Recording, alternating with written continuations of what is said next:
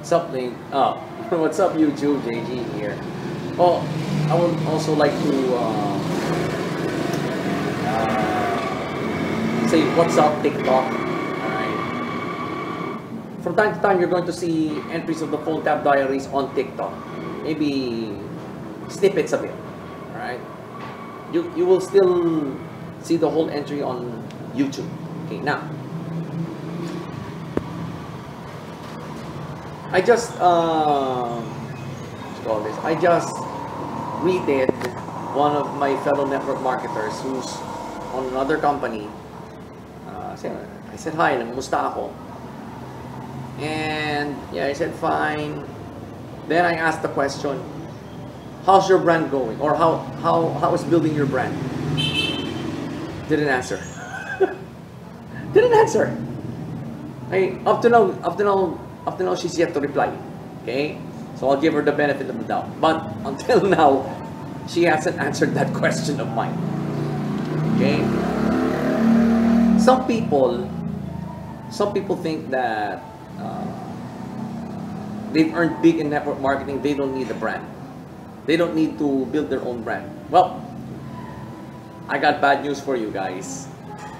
You may be earning a lot in network marketing, but if you don't have your own identity, you are still nobody in the marketplace. You're still nobody. Kasi, ang focus ng mga magiging prospect mo, yung sa pangalan ng company mo, hindi sa'yo. Right? The prospect will still look for the company's name. They will still look to it. They will still look to the name of the company. Okay?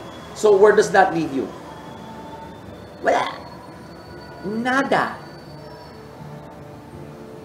So you'll be left with nothing. Okay?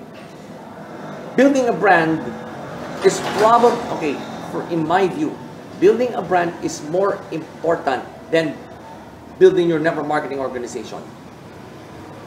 So, well, like me, I'm building my brand first, but I'm already a member of a network marketing company. I'm not going to tell you where, right? You want to know where? Just ask me in private. I'll answer that. So, well,